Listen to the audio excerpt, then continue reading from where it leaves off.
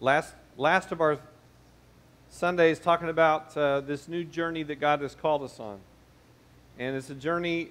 It's a new journey of faith. It's a faith journey for us to say, you know what, God, what do you want to do in my life that's different this year than maybe last year? And I've used that as an opportunity also to talk about how being part of a worshiping community, how we can help you to go a little bit deeper in that journey. So the first week we talked about journey worship, the worship part of journey. And then last week we talked about the deepen part of journeying with God. And today we're going to be talking about journey impact. We're going to be talking about what does it mean to serve Christ both inside and outside the church for maximum impact in a world that just desperately needs God. So that's what we're going to be talking about this morning. Some of you will be glad, and some of you will be like, you should have moved on 2 weeks ago. We're going to do some more Name That Tune on Journey songs. And I actually have a bonus round today that has nothing to do with music. Okay, so let's go. What do we got? Now this is like cheesy Journey. We've moved out of good Journey into cheesy Journey, newer Journey. Anybody know this song? Where's my Journey fans? What? Anyone? I stumped you. That's awesome. That was like one of their late 90s kind of hits. Like, it wasn't really a hit, just was enough of a hit. When You Love a Woman is what the name of that song is. Next song. Now this also cheesy Journey time. Anyone? No. Be Good to Yourself. There you go. Well, come on. All right, this is a little more classic. Girl Can't Help It. All right, very nice. Is there one more, John? One more?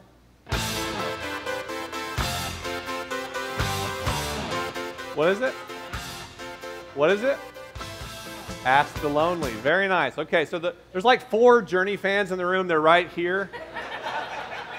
The rest of you, we just thank you for playing along, really. We do. We do. Yeah, that's right. There you go. They're not from, they ain't from around here.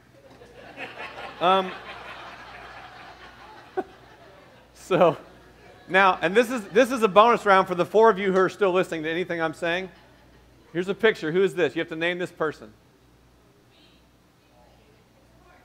It's a foot. It's at the bottom of the it's at the bottom of the media shout. It's not playing. Whose feet are those? I don't know. It's not going to work, apparently. I had a friend who knew I was doing this journey series about journeying with God, and he lives in California, and he went to this huge North American music maker show called NAMM, and he took a picture of a journey member that he saw while he was at this deal and sent it to me yesterday or a couple days ago. It was Neil Sean. Okay, so thank you. Thank you. Those are Neil Sean's feet right there. So anyway, that's the old journey, right? That's the classic journey. That's the old journey. We're talking about a new journey. We're talking about, again, what is God doing in us? What's different that he wants to do in us this year, this moment, this time? What does God want to do new in your life? And then, again, how as a worshiping community can the Watershed help be a part of that? So we're going to delve in here to the book of James. Do we have that? Is that working? It is? Let's go ahead and put it up there. All right, so James chapter 1, we're going to start in verse 22 and following. And we're going to just hear a word from God this morning. And I invite you to hear, don't check out. Sometimes we check out when somebody reads the Bible because maybe the language isn't familiar or something. Check in. This is God's word that he has to say to us today. It says, "Do not merely listen to the word and so deceive yourselves. Do what it says. Anyone who listens to the word but does not do what it says is like someone who looks at his face in a mirror and after looking at himself goes away and immediately forgets what he looks like. But whoever looks intently into the perfect law that gives freedom and continues in it, not forgetting what they've heard, but doing it, they will be blessed in what they do. Those who consider themselves religious and yet do not keep a tight rein on their tongues deceive themselves, and their religion is worthless. Religion that God our Father accepts as pure and faultless is this: to look after orphans and widows in their distress, and to keep oneself from being polluted by the world. Will you guys pray with me? God, thank you so much for this day, for your word, for speaking to us.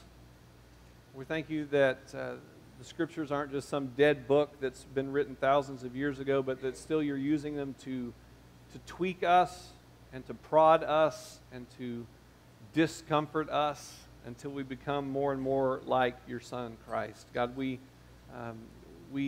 do ask this morning, I ask this morning that you would either speak a word through me or that you would get me out of the way and speak a word in spite of me. God, I know that these people didn't come to hear me talk or even cheesy journey songs. They came because they want to be transformed by you, and that's certainly why I've come. So, Holy Spirit, be our teacher this morning. We pray these things as we pray them in Jesus' name. Amen. All right, so we're going to go through, again, from this perspective of journey impact, the impact part of the journey. We talked about worship. We've talked about deepening our journey, but what does it mean for impact to be part of this journey? And so we looked at this scripture in James, in James chapter 1, and I want to kind of highlight some of these verses and really hear what James has to say about impact. So we'll start there in verse 22. Do not merely listen to the word and so deceive yourselves. Do what it says. Now this isn't rocket science. This is pretty simple stuff, except for I don't know if it's true in your life, but most of us, we don't have a hearing problem. We have an obedience problem when it comes to God, right? It's not that we don't know that we're supposed to love our neighbor. It's that we have a hard time sometimes doing it, especially when they're kind of knuckleheads, and it's just hard to love knuckleheads sometimes. Oh, and by the way, we're sometimes the knuckleheads, right? And so it's not that we don't always know what to do. A lot of times it's just that we don't do what we're supposed to do. And so for James, he starts off and he says, do not merely listen to the word and so deceive yourselves. Do what it says. And then he lifts up this really cool analogy. He says, anyone who listens to the word but does not do what it says is like someone who looks at his face in a mirror and then after looking at himself goes away and immediately forgets what he looks like. And now what you need to understand is that the image that James is using here, it's a rhetorical image from ancient rhetoric. Ancient Greek philosophers, when they would write and when they would speak, they would use this image of looking at yourself in the mirror for self-improvement. So maybe you would practice in front of a mirror to do better at your philosophizing, or maybe it was just to get that cowlick, that you had, in the morning, or the blemish that you wanted to cover up, or whatever it is. But they would use this image of looking in a mirror to improve yourself. And James he's just using the image that they have used, and he just kind of takes it a step further. What he says is that if we hear God's word, if we hear the good news about Christ, and then we hear it, but we don't do what it says, it's like we've looked into the mirror, and we've seen what's wrong with us, but then we don't do anything about it. I don't know if you guys, I got a haircut a couple weeks ago. Can you tell? Can you tell? Thanks. Most people can't tell because my hair is usually so short anyway. But my theory about hair is, if you have to look at it in the mirror when you wake up, it's too long. Okay? I mean, it's not a very difficult standard. But there have been times when I don't go every 3 or 4 weeks and just get it, shaved as short as they can shave it. What will happen is, like, I'll be, driving the kids to school through the little, drop-off line, and I'll look up in the rearview mirror, and my hair will be standing like this. Now, it's only this long, but it's still standing up like that, And so then I do what my mom taught me how to do. You know what your mom taught you how to do, right? What? Spit bath, right? It's spit bath time. And so that's what I do, and I go, and I start doing that. Now, the problem is that's actually a mistake, because then my hair actually still doesn't go down. It's just wet and shiny now. So now it just kind of makes it stand out. It was a mistake. I need to talk to my mom about that advice. But, when we see what's wrong with us, we would typically try to cover it up or change it. And what James is saying is, look, that's not, that we would never do that, right? We would never look at ourselves in the mirror and not change what we see. And so what he's saying is, somebody who hears the good news about Christ, or who hears what it means to follow Christ and chooses not to do it, is like somebody who's looked in the mirror and they've seen how awesome God is and how much he loves us and how merciful he is and how we can live our lives for him, but we decide, it's like we see this big old calyx, on our hair, and we just walk away from it and just don't do anything about it. And we would never do that. And so the first thing I think we can really hear this morning, if you're taking notes this morning, this is just really simple. I know this sounds like Christian 101, but it's don't just hear it, do it. Right? God's giving us an opportunity. He's given us a mirror to look, and it's his word, and it's fellow Christians, and we help each other, and we see what's going on with us. Don't walk away from the mirror. Don't just hear what God has to say, but actually put into practice what God has to say. Jesus actually tells us this in the Sermon on the Mount. He uses a different analogy. He says, anyone who hears my words but chooses not to do them is like a fool who builds their house on sand. You remember that analogy? And he says, look, when the rains and the storms come, the sand's not going to stick around. It's gone, and so is the house that's built on top of it. And so Jesus says the exact same thing to us earlier in the New Testament, that we shouldn't just hear the word. We should put it into practice. The second thing, if we just read on down a little bit further, it says, those who consider themselves religious. I mean, you got to know he wanted to. I wish they had things like quotation marks in Greek. Because you got to know that he wanted to say, those of you who consider yourself, and you can do it with me, religious, who consider yourselves religious, right? Those people who consider themselves religious and do not keep a tight rein on their tongues deceive themselves, and their religion is worthless. This next sentence, I'm not all that smart, but if God tells you something like this, we ought to pay attention. He says, religion that God our Father accepts as pure and faultless is this. Now, if you're like me, you ought to sit up in your chair and lean forward a little bit, because God is getting ready to tell us what true religion is. What true religion is. Because, we have all these faulty kind of understandings, and it gets practiced in crazy ways, and we're all messed up, so we all mess it up. And what James says is the kind of religion that is acceptable to God, and remember, we're still talking about hearing it and doing it here. He says, this is it right here. He says, to look after orphans and widows in their distress. I'm going to stop there and camp out, and then I'll share with you the second half of that sentence. To look after orphans and widows in their distress. So the second note this morning is following Jesus or true religion impacts the people around us. What you need to see here is that God has a special heart for orphans and widows, for people who don't have a voice for themselves, for people who can't speak up for themselves, for people who are the least and the last and the lost. We see this all through Jesus' ministry. Who does he hang out with but prostitutes and tax collectors? Who does he have reserve his strictest,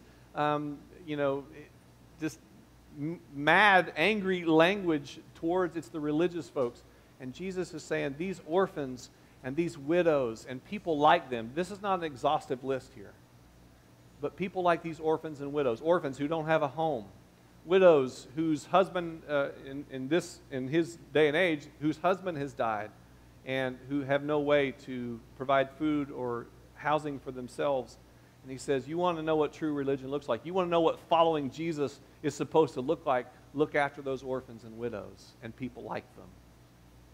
So following Jesus or true religion impacts the people around us.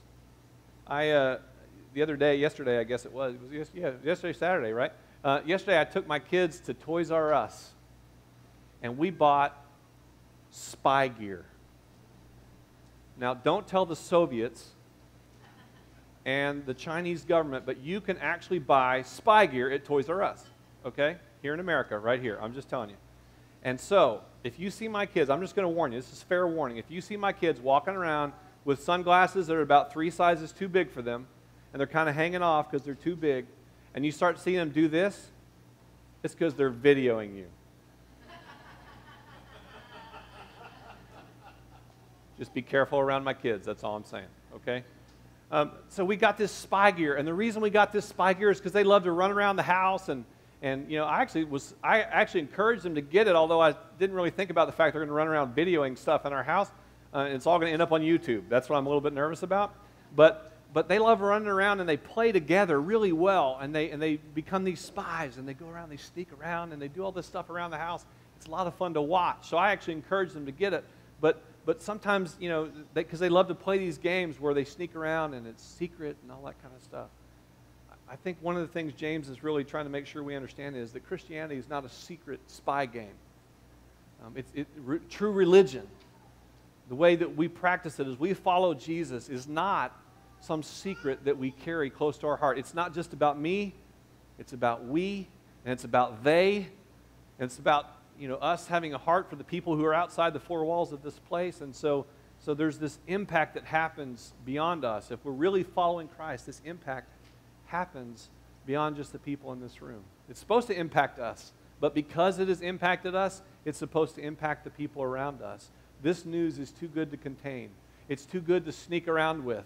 When we hear how much God has loved us and what He has done to be about our redemption, we can't do anything else but go out and let that impact other people. And so that may be a simple invitation to church, or it may be walking alongside somebody at work, or it may be sharing your stuff to help an orphan or a widow, or an after-school program for kids who don't have anybody at home when they get home. I don't know what it means for you specifically, but what it means is that true religion, that word's not a bad word in the New Testament, because it's a real, you see it right here. But true religion has an impact beyond us. It impacts into the community and the world around us. So I want to camp out there for just a second. We're talking these last 3 weeks about the strategies here at the Watershed. When people come to the Watershed and they say, hey, how do I get to know this God better? How can I journey closer to Christ? We have 3 answers. Worship, we said. Worship, deepen, impact. When we talk about worship, we talked about that personal relationship with Christ, that devotional and scripture and prayer and those things that we can do at home. But we also talked about the we part of this. We gather together because the person next to you is sometimes going to need you, and you're sometimes going to need them. There's a corporate aspect of worship. So worship is one of those things. The second one is deepen. And there's a lot of different ways to deepen our faith and to get to know God better. There's all kinds of Bible studies and prayer groups and all different kinds of things. Some of them we do here. Some of you are already a part of small groups in other places. There's a lot of different ways to deepen your faith.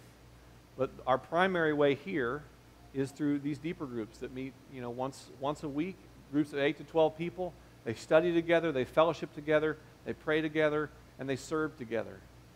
So worship and deepen. Now, that's not the only way. We have an adult Sunday school class. It's really incredible. I hope you guys will check it out. We have a prayer group that just started on Fridays once a month to pray for the persecuted church. There's a lot of different ways to do it. But if you look at us and you were to say, what's the primary way you do that? Make it simple for me. Worship, deepen. Last one is impact, and that's what we're talking about this morning. Let's talk about what do I mean when I say impact? When I'm talking about impact, what we would hope that everybody in the sound of my voice would do is to find a place to serve Christ inside the church and outside the church. So let me talk about both of those really quickly, separately. First of all, inside the church, somebody this morning set up this curtain and this screen and this space so that when you came in, it would feel to you like sacred space. Somebody scheduled the greeters, and somebody volunteered to be greeters who would just be a smiling face at the front door, and sometimes we have them out in the parking lot. And somebody bought the donuts, and somebody made the coffee this morning, and somebody serves on the finance committee and the trustees committee and the staffing team and the church council. Somebody serves in all these different places to help us to be the church that we need to be. God brings people here. There are first-time visitors here this morning, and there are people who were first-time visitors who are no longer first-time visitors, which is really cool.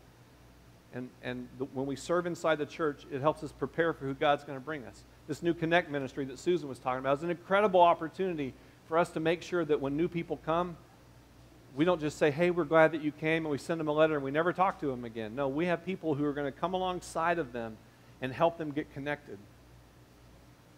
All those things are ways for us to welcome the stranger, just to be the church. So finding a place to serve inside the church is really important.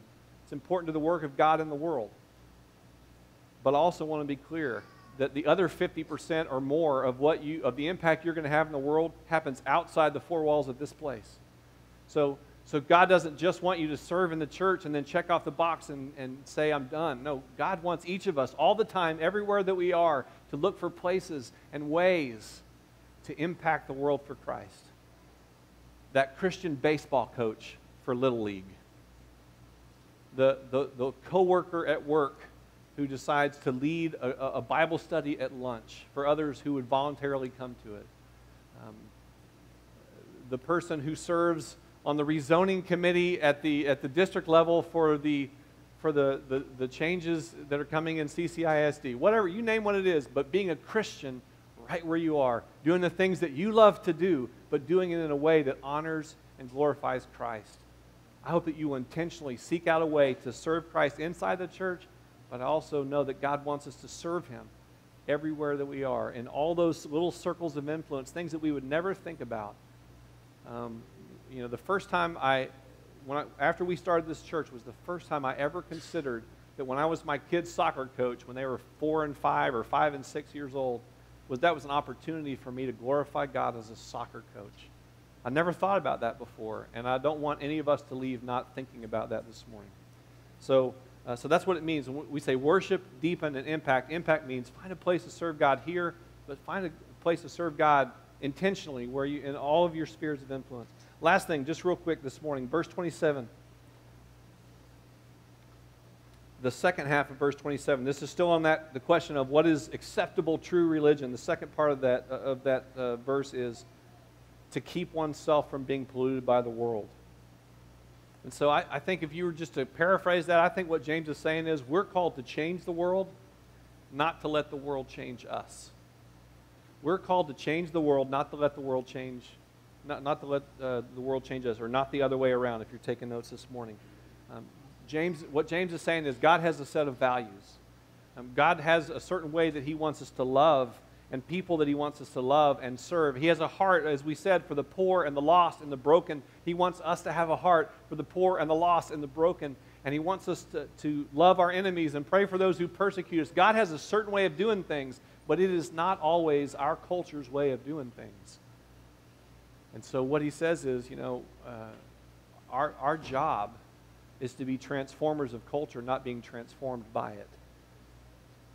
And I know that that's always harder, I think, than it really sounds.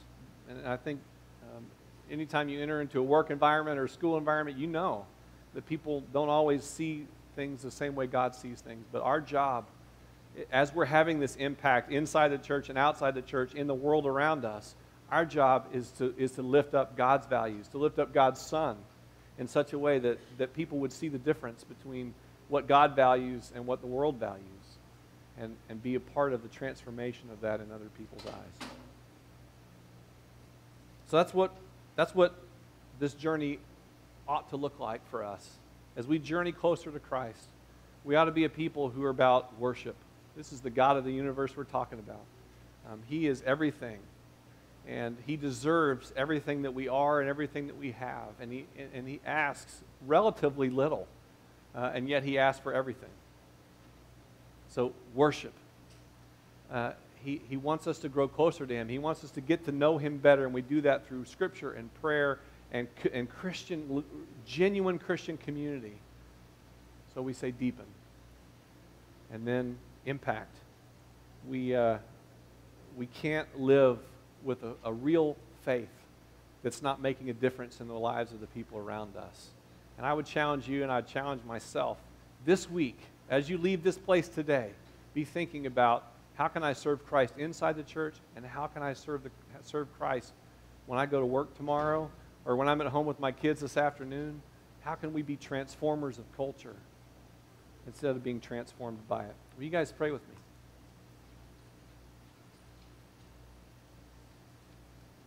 God, You are amazing. You do deserve everything that we have and everything that we are, and we want to give You what You deserve. God, we admit to You this morning that sometimes it's our tendency to hold on to us, to hold on to our hearts and to our minds, we'd rather follow our will than to follow your will sometimes. God, I pray that you would forgive us for those things. God, I pray more than anything on this morning that you would show us how we can have impact. We don't want to just be religious folks. We don't want to just be some place where people come to check off a box. God, we want to make a difference in the world. We want our dash between those two dates to be lived to its fullest. We want to serve you in every aspect of our lives. God, I pray that you would help us to do that. You are an awesome and an amazing God. You have impacted us. The collision that you've had with us has altered our course forever. May we so collide with the world. We love you, Jesus. Amen. I want to invite you guys this morning to just take a prayer time. It can be right where you are. It can be on the prayer stations on either side of the room. Obviously, I just trust the Holy Spirit will have whatever conversation with you that he needs to have. Let's take a time of prayer.